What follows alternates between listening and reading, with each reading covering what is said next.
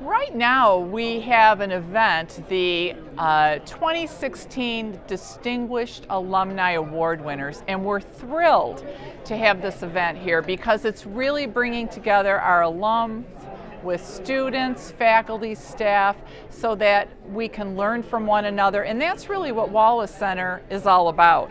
It's a place where people come together to interact, to exchange, to study, to learn, to socialize, to connect.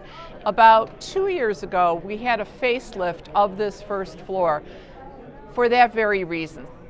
We like to call Wallace, or we think of Wallace as the nexus, the heart and intellectual nexus of the campus, because truly it's where all disciplines, all colleges converge.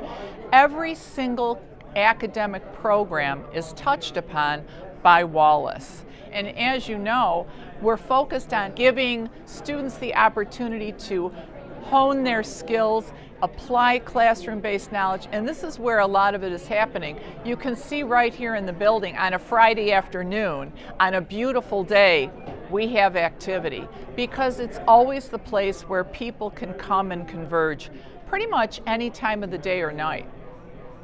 We are going to renovate and expand so that we can have more collaboration, more partnerships, more of everything. It's really going to kind of blow out beyond the walls. We have been very successful in our activities to date, but we're a little constricted by a building that was built for the needs of another era. We want to support 21st century students and faculty and beyond, and a renovation and expansion will enable us to do that.